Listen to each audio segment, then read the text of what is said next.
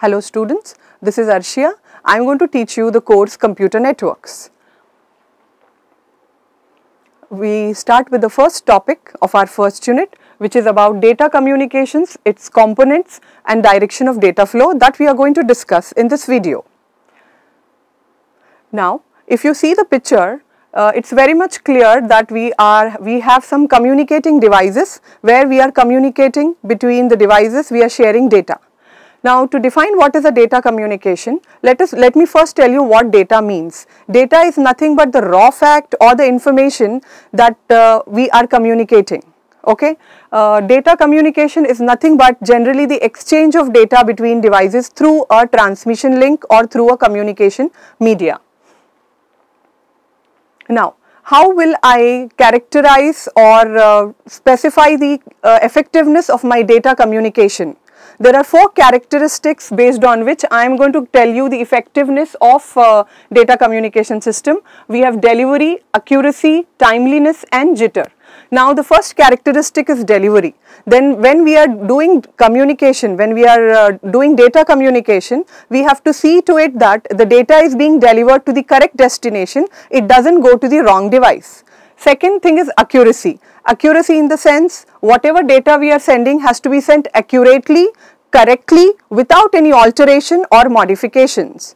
Third, timeliness. Timeliness is whenever we are communicating, we have to see that the data reaches the required destination in a timely manner, that is promptly. And then last characteristics is jitter. Jitter is actually defined as the variation in the packet arrival time. Whenever we have an audio-video conversation or audio-video communication, we experience jitter because the data or packet arrival time, there is a variation in between. So, we have to see to it that we increase the delivery, accuracy and timeliness and reduce the jitter to make our data communication effective. Yes. Now, as we have seen the definition of a data communication system or what is actually a data communication means. Now, we are going to look on to the components of a data communication system. Now, everything comprises of some components. Likewise, our data communication system comprises of 5 important components. Now, if you see the diagram, whenever we are communicating, we have 2 people talking, at least 2 people talking. So, one I name it as sender and the other one is the receiver. Okay, and whatever we are communicating, the data that we are transmitting is nothing but the message.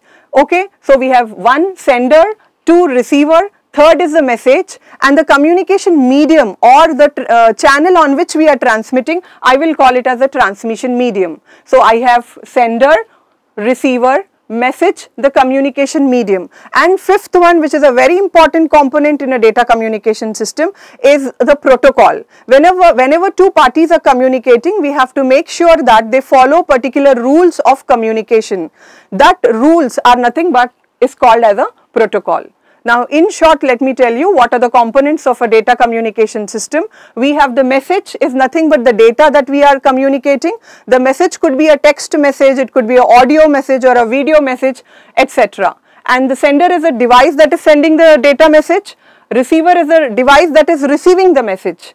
Transmission media is a physical path through which we are doing the communication.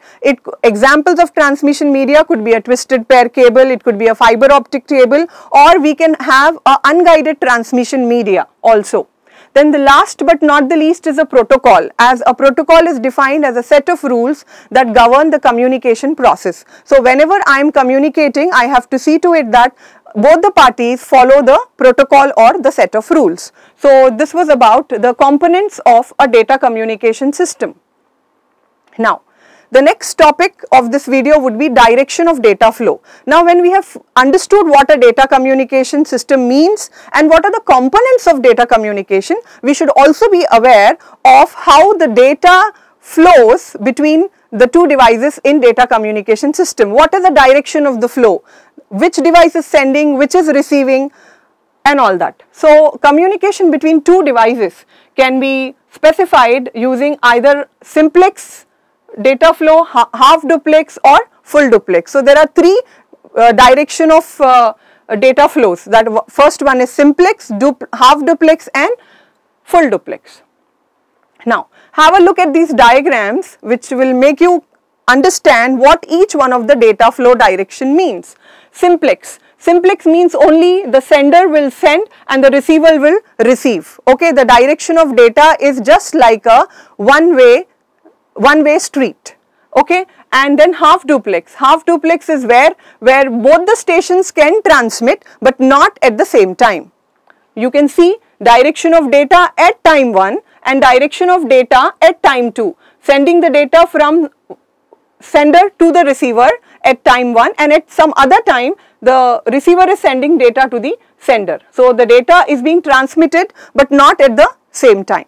And then the third one is a full duplex transmission, where the data is being transmitted between both the devices simultaneously. That is called as full duplex. So now let me tell you in short the points about simplex. Simplex communication is unidirectional.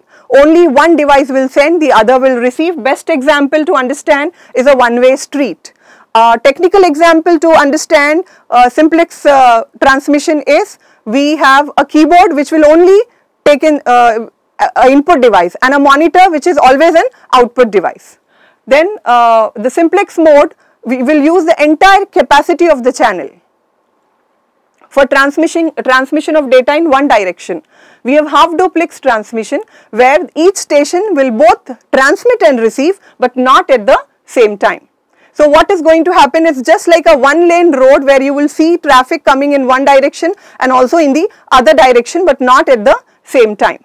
Here the entire capacity of the channel will not be shared by only one device, it will be shared by both the devices but at different times. The best example is walkie-talkie. Last is the full duplex transmission. In full duplex transmission, we have both the stations where they can transmit simultaneously. That means device 1 can send and receive, and device 2 also can send and receive. That means the signal capacity is being shared by both the devices.